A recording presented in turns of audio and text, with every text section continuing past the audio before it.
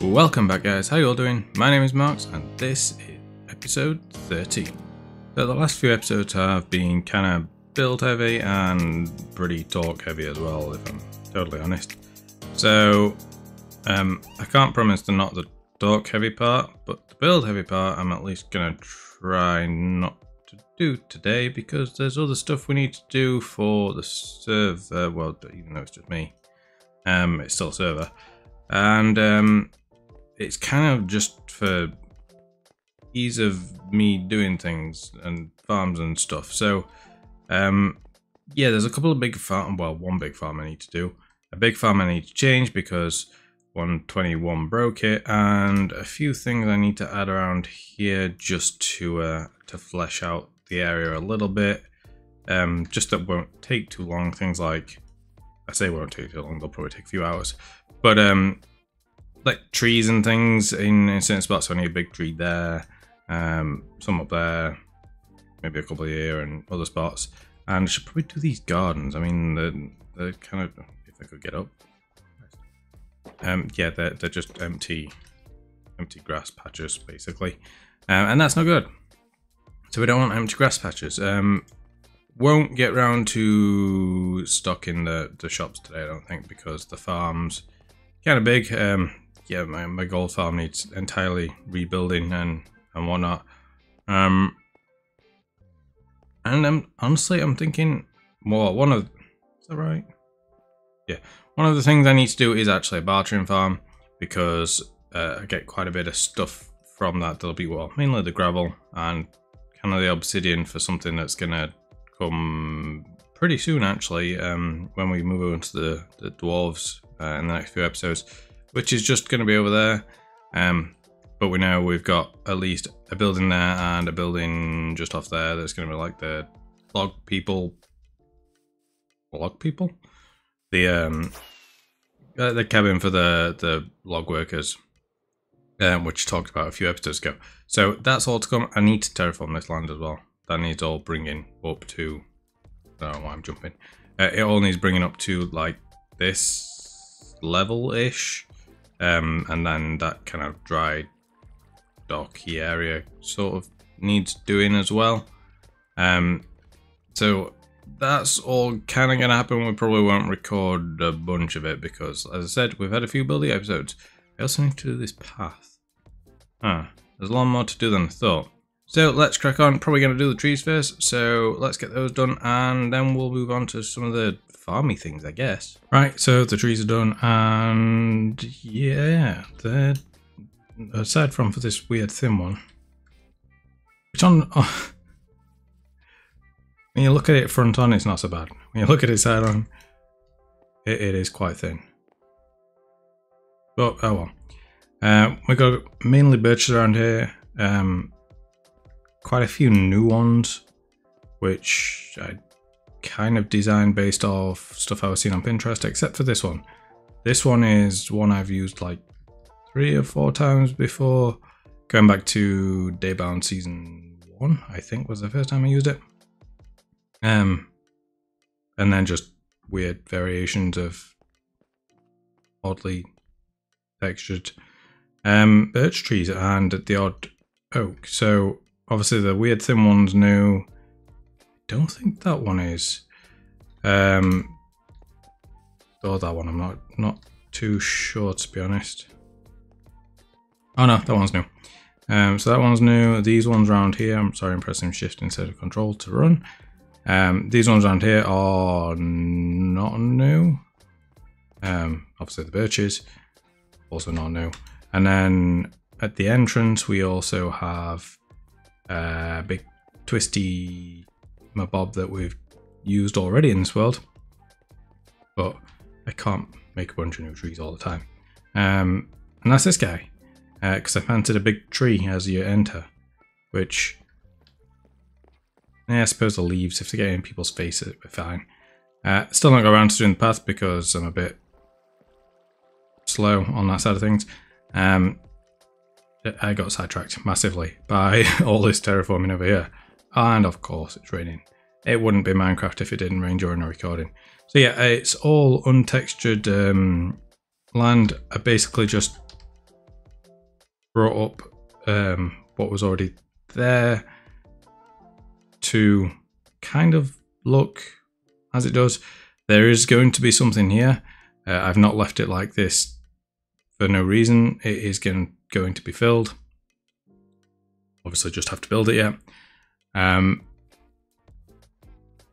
shipyard basically is what's going here. So we're going to have that here, and then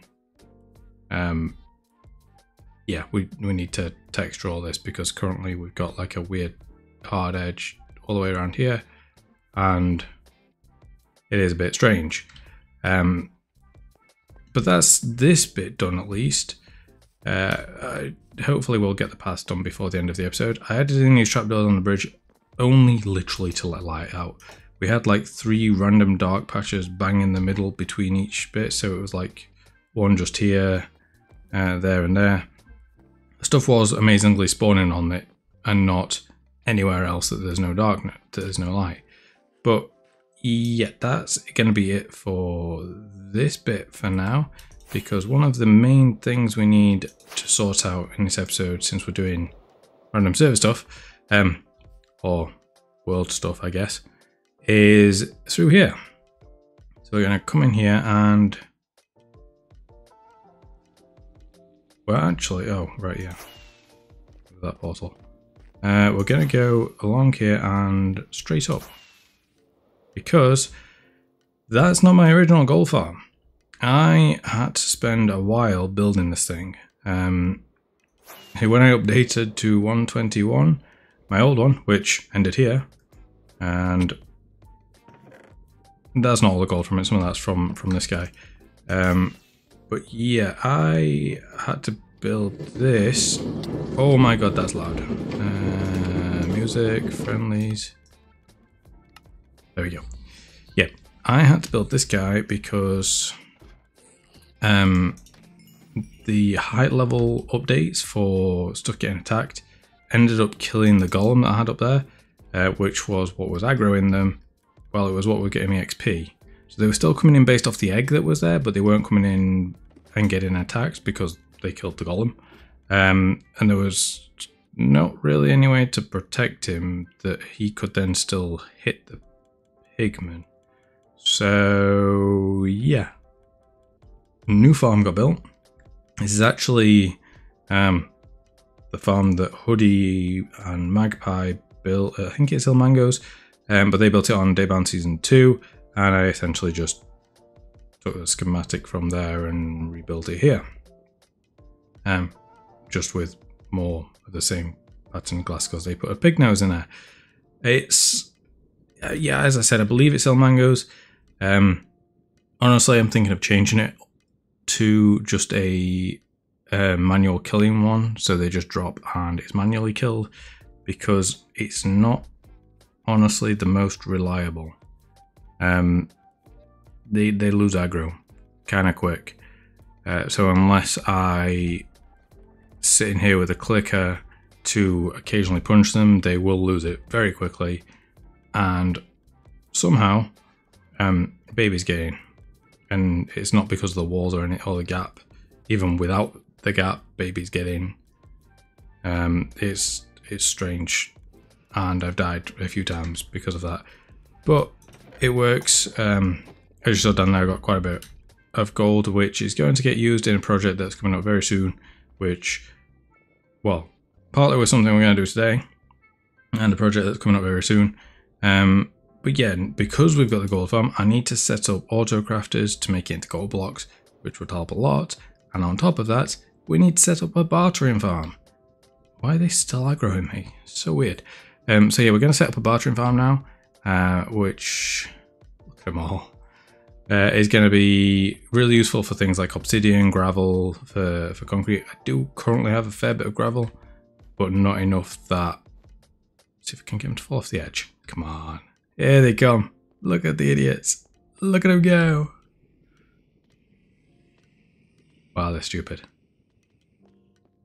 So yeah, I'm going to make a bartering farm to make use of the golden stuff, because some of the things I can get from there are really useful, as I said. And we also need to sort out our food, because I'm getting through golden carrots pretty fast, and it's a pain in the bum to buy them because I've only got 2 farmers, so I can only buy like a stack and a half at a time, and I keep running out. I'm not bothered about 12. So we're going to do that as well. So yeah, first things first, I think auto crafting, which I need to figure out because I have no idea how it works because I paid no attention to the update at all, and I know it's old. Then the trading, then the food, and then stuff and things. So I'll be back in a minute. That's a little bit different from the last time we were here because, as I mentioned in the last clip, I went ahead and built nem bombs and took down El Mangoes, which actually gave me some stuff left over, which was quite good. But on top of that, yeah, as you can see, pretty good rate. I've not actually run it for a long time yet. I've at the most done like 20 minutes, something like that. But then coming down here, we have autocrafters. These took longer than I would like to admit to actually get working, and it turns out that the piece I was missing was in fact the note block. So this is the one that Mumbo demonstrated in one of his videos. There is a world download for it, which I still managed to miss the note block on, but yep, never mind. So yeah, we've got the craft here. A lot of these are from what I had beforehand, but there are, should I say, some in there from previously. And then we got this guy as well, which isn't 100% finished. There's nothing in the filters. There's no gold up there. I've not run it yet. Is that that is an anvil. Oh right, yeah, from the name tags. I was going to say, why have I got an anvil there? So this is Logical Geek Boys. That doesn't want to be there. It actually wants to be. Don't know if I can do this now. You know what? I'm going to use the anvil.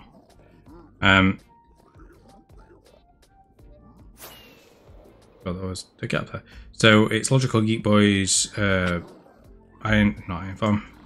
Bartering Farm. I don't know if it was his originally.